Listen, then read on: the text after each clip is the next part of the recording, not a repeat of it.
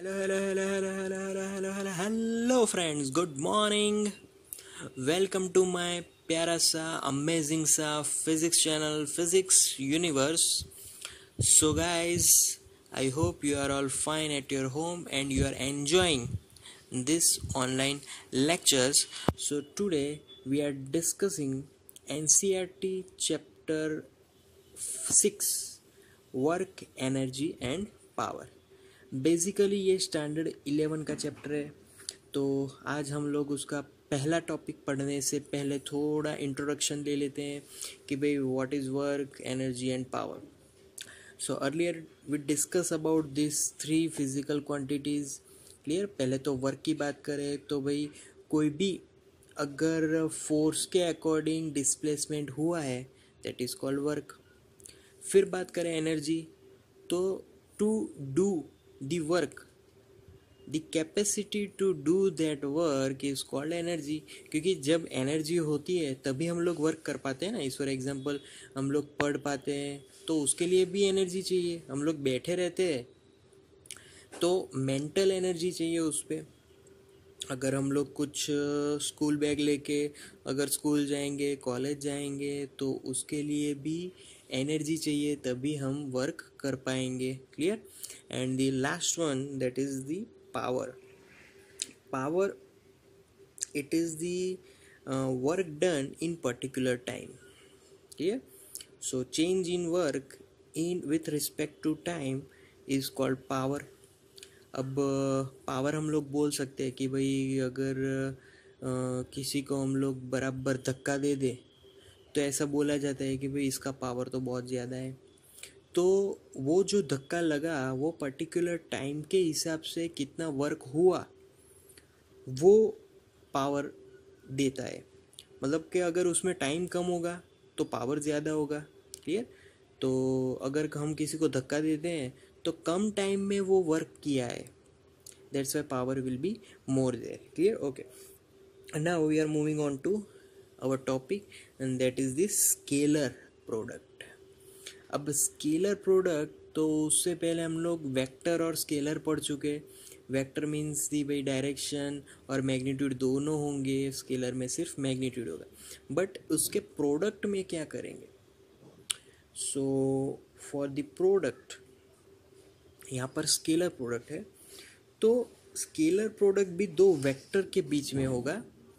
तो दो वेक्टर के बीच में जब कभी भी स्केलर प्रोडक्ट होगा it will give us scalar. Clear.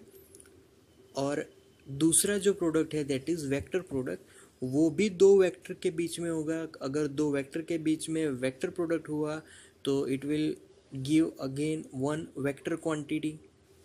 Clear. तो स्केलर प्रोडक्ट को दूसरा अगर नाम दें तो we can call it as dot product. उसको डॉट प्रोडक्ट भी बोल सकते हैं। Clear. So if I am having to physical quantity that is first we call it as vector A, vector को लेंगे, एंड वेक्टर बी। इन दोनों का scalar product करना है तो scalar product first of all vector A dot vector B से होगा। Clear. Is equal to, simply simplifies it, by simplifying we get mod of vector a mod of vector b cos theta। Now the question arises that the what is the theta? Theta is the angle between a and b vectors, because vector have directions और उसकी एक particular fix direction के हिसाब से एक angle होगा। Clear. So I can also right A B cos theta. अब यहाँ पर ए बी कॉस थीटा, तो ए बी स्केलर हो गया, बी बी स्केलर हो गया, हमारी जो आंसर मिलेगी वो भी स्केलर हो गई। तो यहाँ पर तो दो वेक्टर थे, तो स्केलर प्रोडक्ट से अगर दो वेक्टर के बीच हुआ फिर भी उसका आंसर, उसका simplification we get in it in scalar. Clear. Okay, तो स्केलर मिलेगा। Now we are just write that the vector a dot vector b is equal to, if I am writing that a cos theta into b, so ये a cos theta into b ये भी सही है। कब सही है? तो if my vector is in this direction, my vector B is in this direction and the angle between them is theta. Clear? तो ए का प्रोजेक्शन है ये, तो ए का प्रोजेक्शन कहाँ पे लेना है? बी पे लेना है। So this will be A cos theta. तो ये इस मेथड के लिए ये करेक्ट इक्वेशन है। Similarly if I am writing vector A dot vector B is equal to be cos theta into A, so here my vector b is in this direction, my vector a is in this direction, so यहाँ पर क्या होगा? तो यहाँ पर b का projection लेना है a पे। क्लियर? तो अगर प्रोजेक्शन लिया b का a पे तो ये मेरा हो गया b cos theta. Then this formula is correct for this method. तो वहाँ पर b का प्रोजेक्शन हमने a पर ले लिया। क्लियर? ओके, सो यहाँ पर I can write by A cos theta into B is equal to be cos theta into ए। दोनों सही है, दोनों इक्वल है। अगर दोनों इक्वल है तो I can write vector A dot vector B is equal to vector B dot vector A. ये एक लॉ मैंने यहाँ पर डिराइव किया ना। What is this law called? This law is called commutative law. Yes, it is called commutative law. तो commutative law यहाँ पर फॉलो हुआ। ओके, नाउ ये लॉ फॉलो करने के बाद if I multiply with lambda a real number, then what will happen there?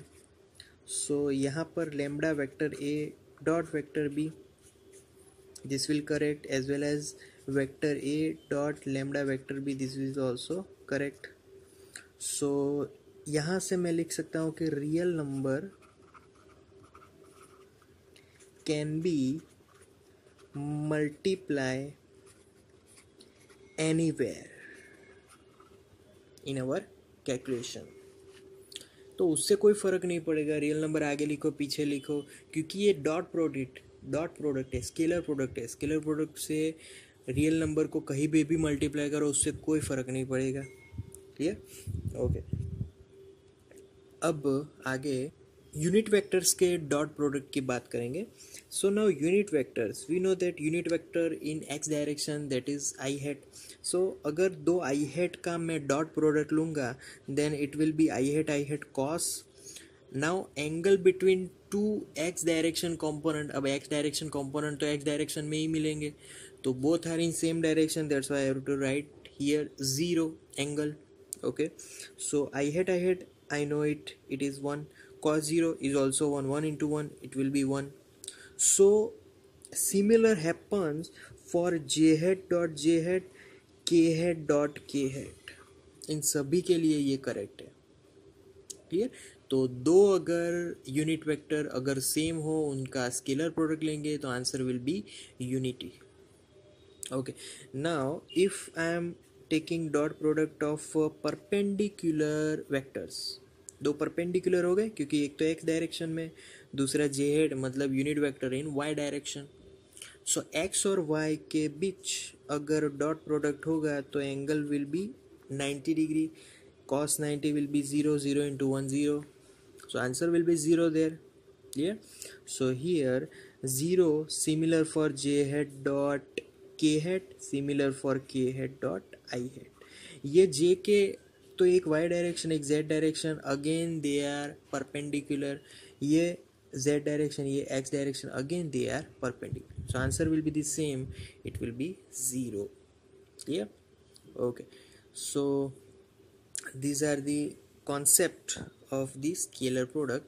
Okay, now we are moving on again two vectors. If I say vector A is equal to, it is in 3 dimensions, so I can write ax I hat plus ay j hat plus az k hat. Again, if I am talking about vector B, bx I hat plus by j hat plus bz k hat. Clear? Okay, अब इन दोनों का dot product ले लो, vector A dot vector B is equal to, now I know that the bracket of dot product, so I hat dot I hat वाले तो 1 हो जाएंगे, but I hat dot J hat वाले 0 हो जाएंगे.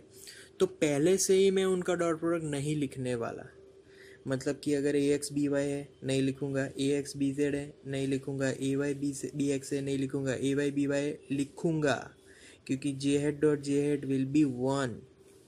So answer will be A x B x I head dot I head 1, okay, plus A Y B Y जो कि same direction के कंपोनेंट है, उनके ही मल्टीप्लिकेशन यहाँ रहने वाले हैं, बाकी सब 0 हो गए, प्लस ए जेड बी जेड, क्लियर, बाकी सब 0. Okay, similar if I have vector A dot vector A, अब दोनों सेम ही वेक्टर है, दोनों का अगर मैं डॉट प्रोडक्ट लूँ, सो I can get here A x square plus A Y square plus A Z square. अब लेफ्ट हैंड साइड भी ये डॉट प्रोडक्ट है, so it will be A square. So answer is like this here, clear. So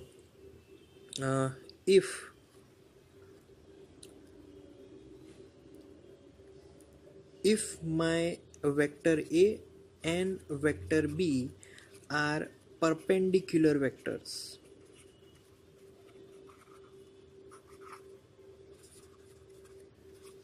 then their dot products are 0.